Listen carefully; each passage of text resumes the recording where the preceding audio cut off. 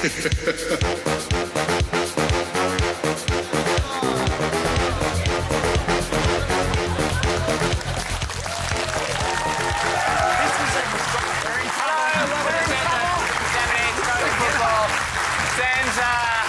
thought he would start the night with a bit of chair trouble. Sam, why is your chair like that? Well, you know the real reason? What's the real reason? They actually shot the cricket show in here today. Merv Hughes sat in that seat. I swear it is true. Welcome to Total Football, a very Christmas... Yeah. I can't do this down with you. Mr. Summers, Mr. Summers. Hey, Sammy Nee. I'll be Ricardo Montalbano. Oh, no, we're not doing that again. Please, no. Do it again. Zip plane. And that's all we have time for. We will see you. Look, we've got a lot to get through tonight. We've got a special guest coming up. Tommy Urich. He's just been man of the match. Well, we've just seen that in the Western Sydney Wanderers victory. So looking forward to talking to Tommy. Okay. Santo Chilaris. Can I just say? What? I know I'm down here at the kiddies table at a wedding, but we're on late tonight, later time slot. 9 o'clock. So there's actually a warning. The following program will contain strong language, drunkenness, and nudity. All of which are contained in this clip from the Wellington Phoenix fans celebrating their big win over Sydney yesterday. Good on you, Wellington. Well done. Hey, that's why they have the warnings here. We did that this time. Safe to say that manscaping hasn't taken off in Wellington. I've got a Dulux colour chart because I'm repainting my house, and there's got to be a colour called Phoenix Fluoro Yellow, and I can't tell whether that's their torso or whether that's the colour of their shirt. But there's lots of news to get through, so it's time for Total News. Now, the big news, of course, the big international news dominated the news is Luis Suarez. His massive news that's come overnight. He's gone 9 months without biting anybody. That's good for Luis. But what's in his new contract? The other thing that he's announced that he has re-signed with Liverpool for $70 million over 4 years. Here are some of the amazing things he's done in recent times. Just to show how worth it he is. Look at this. Yeah. Wow. Look at that. That's a brace. That's a brace. Yeah. That's a brace. He's versatile. He's good on both feet and he's great on both fangs. He's very, very good. All right. What news you got, Sammy? I've got some news closer to home and some sad news that Mark Bosnich and Melbourne coach John Aloisi are involved in a bit of a spat. A stoush. Well, it started on Saturday night. Here's Bozza talking to John Aloisi after the Hearts lost to the Victory. When does it come a time when you actually think to yourself, look, you know, it might be time for me to consider, and I say consider, actually going to the club and say maybe it's time that I resign and then we have a change? Bozza, you obviously don't know me well enough, mate. It's 11 games into the season. Yeah, we're disappointed with our start to the season. I'm the man that can take this club forward. If the board think otherwise, then, you know, that's up to them. But I'm not going to quit. I've never been a quitter. I hate it when two legends of this sport in this country are fighting, and Ed and I are wondering when you and Les Murray will patch up your differences. Never. Yeah, he stole that hairstyle and he's not letting it go. What I like, though, about that's pretty tough stuff, but what I like, though, that it had no impact on the rest of the interview, in particular when Adam Peacock was signing off. After a mistake, and then we just tried to keep on going. John, we'll leave it there. Appreciate your time. Much appreciated. Yep. Thank you, John. Whoa! That's another colour on my Dulux colour chart. That's Aloisi dark mood. It's sort of a reddish brown with like a bit of a 5 o'clock shadow. What a crazy looking house that you're painting, by the way. Back to the EPL. The other huge news, of course, Cardiff City, newly promoted Cardiff City. Now they went to Anfield on the weekend, and there's a lot of stuff happening. Their coach there, Mulkey Mackay, he's being pressured by this guy. He's the Malaysian tycoon owner, Vincent Tan, and it's wonderful to see who the fans are siding with. It's actually a pretty big story, and you think their future is pretty uncertain. Who do you entrust your future to? Do you entrust it to this guy here? Yeah, okay. Or do you entrust it to this guy here? Yeah. I mean, it's tough. It's tough. It's a really it's a line ball. Big decisions to make, Santo. Big decisions to make. Can I just see that? Can I just see that picture of Vincent Tan again, just for a quick second? Quick look at it. I just want to have a quick look. Is he there? The owner. He's a good-looking man. He's a very good-looking. Okay, that's enough. Sam. Oh, no. Just a quick... nothing. do you mind just putting this on? Just for a sec, just for a sec. Look, No, just... because it's Christmas, I'll do this. All right. And, Oh, that looks nice. Do you That mind looks on these glasses? Just for a sec. I mean... All right. Okay, can I just, can we have a look at... do that with your hands, please? Little teapot. Look at that. How does that look? Actually, just chuck this one in the middle. We didn't plan that at all. No, we didn't plan Sure, that that at won't all. come back to haunt me about 4 shows' time. No. Okay, I think it's time to get to A-League, isn't it? Absolutely, time for the A-League, here we go. Hey, excellent, the game in North Sydney Oval. Nice to see games back there, and unfortunate for Brisbane getting beaten at home doesn't happen very often. Newcastle doing well, finding a bit of form. Nice to see the Phoenix get a win, Sammy, first of the season. Poor old Paddy Kisnorbo saw red early on in the big Melbourne derby, and then it sort of went bad from bad to worse for the Heart, which was unfortunate because they were playing well. First 20 minutes, Harry was having a very good game, but well done to the victory there. They're marching on the Heart goal. That sort of sums up their season. Just a face into the net. Yes. That was great. Great celebration there. He just lay on the ground holding his face. Yeah, he did. The Central Coast, they're back on Thursday night, though. The Central Coast Mariners played Wellington, and it was great to see football back at North Sydney Oval. And a bit of a talking point was the surface. If we could have a look at that there.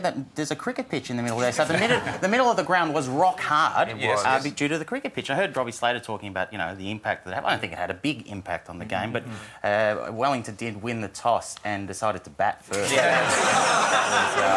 Not a good sign. I don't think it had a small impact. The commentary was done not by Robbie Slater, but by Michael Slater.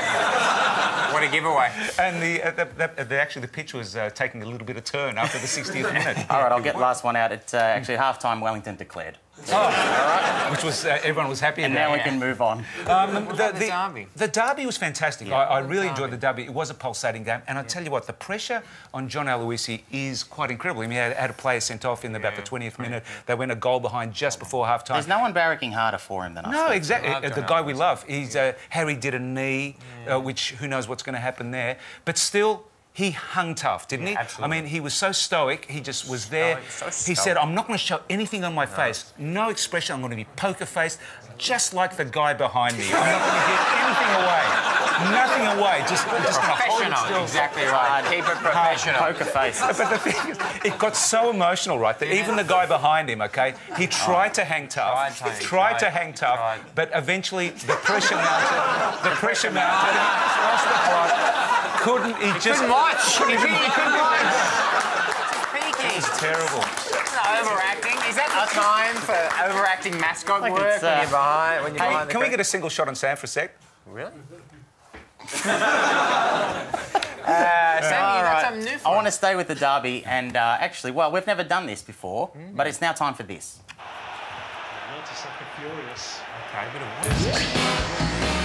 Wow, Sammy. That's right. What do you got for us? I did the text myself. Really there, nice. obviously, yeah. Looks fantastic. This, we love, it's, hey, ref, what did I do? What did I do? What did I do? What did I do? Well, this week's winner is Patrick Gerhard from the Heart for this tackle on Lee Broxham. Here he is now. Oh, OK. He gets up. What did I do? What did I do? What did I do? He looks pretty innocent, Santo and Ed. Look, he mustn't... Well, there's always acting. Looks Who innocent knows? to me. Well, Patrick, you did this. I think that was actually described as a leg breaker. Yeah, it was a leg breaker, and they almost got a screen out and put Lee Broxham down after that's that. So, tough stuff. Very tough stuff. Well done. Congratulations, Patrick. You're our winner. Congratulations, our inaugural winner. Well, quickly, on a serious note, you do have to spare a thought for the Wellington Phoenix, particularly the strikers and Jeremy Brocky. This happened to him last week. I mean, they're calling this miss of the season. He wanders in, over it goes. Thankfully, the same thing didn't happen to him this week because, that's... From the other angle, you see it's not his fault. The ball took a bounce. It bounced. That doesn't normally... that's ugly. That is not All right, but all's well that ends well, Ed. Yes, it is, and the Sam. Wellington Phoenix, congratulations. The drought is over. Yes, they won their win a first game. Of course, we're 11 games in. This goes back to round 25 of last season, which is March 17 earlier this year. And so they had their first win. That's a long time to wait. So let's just celebrate Wellington Phoenix breaking their drought. Fernandez for Hosigams. Stein Hosigams round the keeper. Hosigams!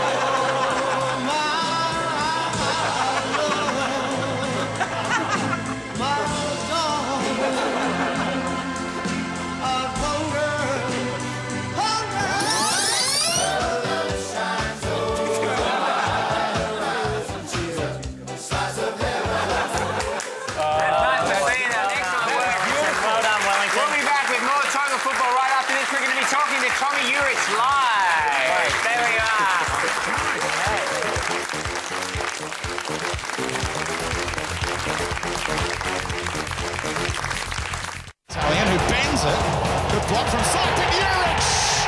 Back with a bang. Heavily involved tonight, the left back. Sturjovski, what a touch that is. Chance here, and the clearance. Use the option of Ono, and the trap in. That is brilliant. Tell you what, he's given away the free kick here. Wow. Welcome back to Total Football. Some highlights from the game that we just saw.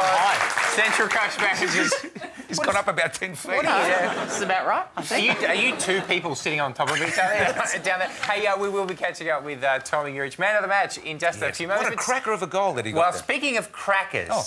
Well, are we doing this now? Yeah. Okay. Well, it's so much rehearsal goes into this show. It's Christmas, right? It is Christmas. I've got It some is. Sam's Christmas crackers here, right? So we'll just do... We'll do this one here. Okay. Okay, we can do it. Oh, this is exciting television. Yeah. Oh, God. Oh, that's a bad result because... Yeah. Here got the joke. Here we go, because there's a joke in it always, What joke did you get, Sam? All right. If you've got 6 foot and you take away 3 foot, what have you got? What have you got? Masamoma Docker.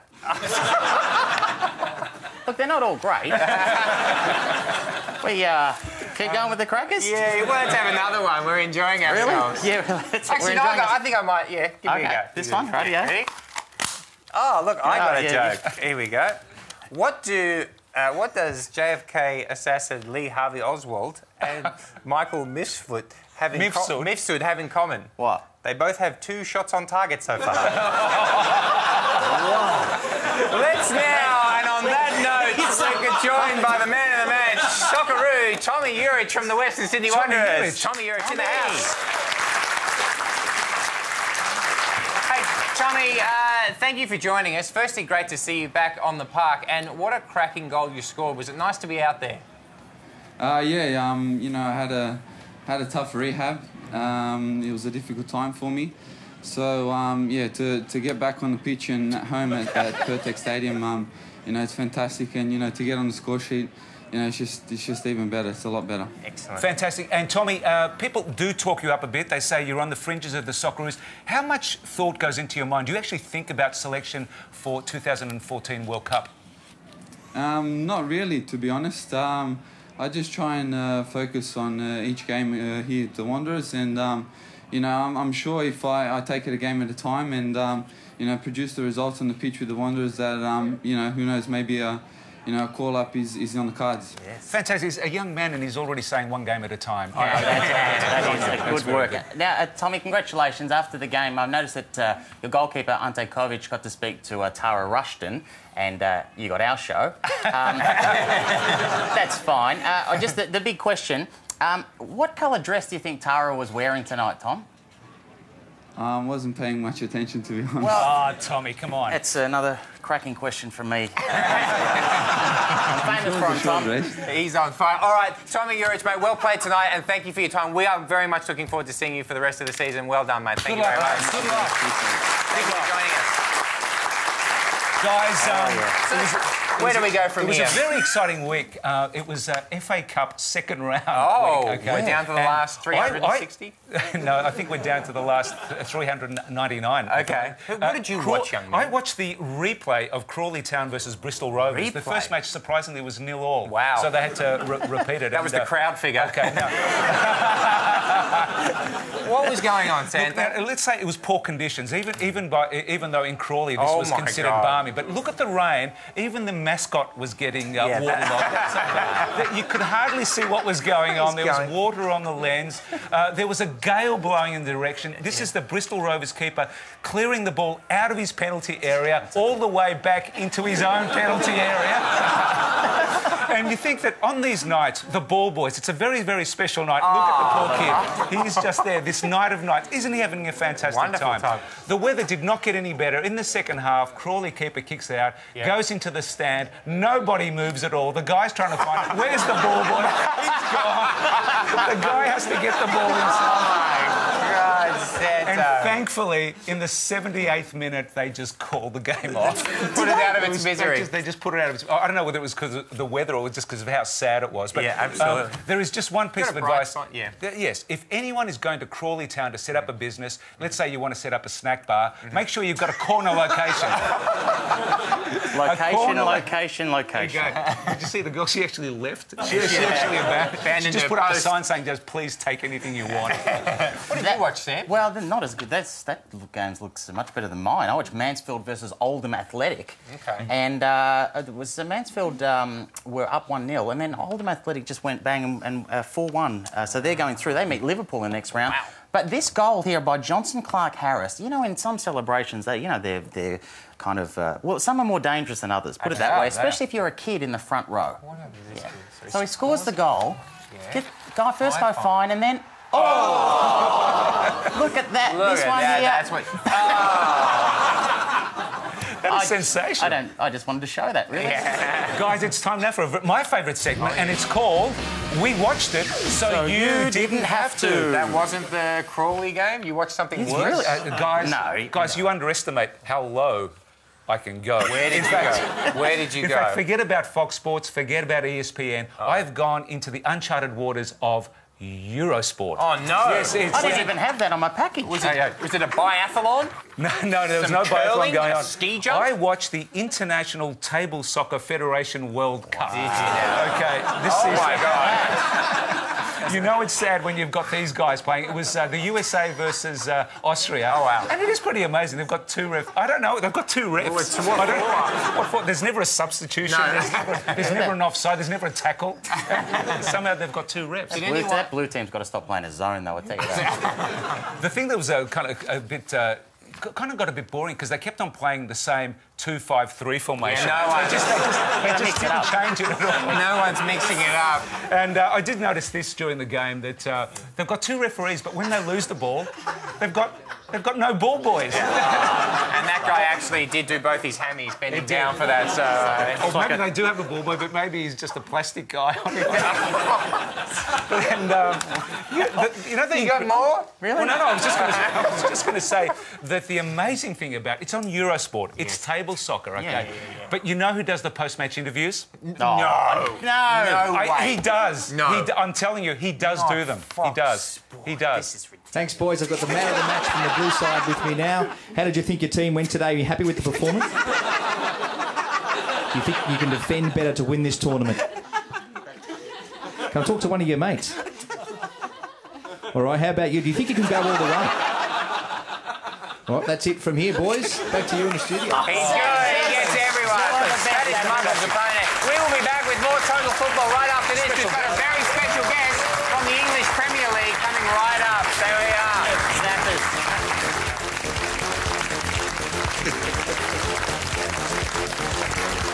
We'll look to put it back inside the penalty area. Next hacking away at the ball. Right, break in from a clash and close range off the post. The mess inside that 6-yard box. Can anybody put it in? Clearances are hitting their own players. That's a real scramble. Look at this. Still Charlton can't get it anywhere near the goal. Taylor's looked it away from goal and the shot is wide. Wow.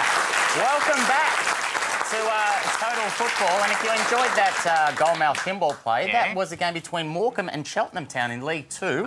And Cheltenham won 1-0, and they got a free game at the end of it. So. Excellent work. All right. Well, it is now time for a very special guest.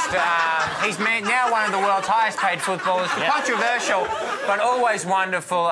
Liverpool striker Luis Suarez. And Luis, thank you for joining us, and congratulations on the new contract. Thank you. Gracias. New contract, Louis. 70 million over 4 years. What exactly does that mean to you?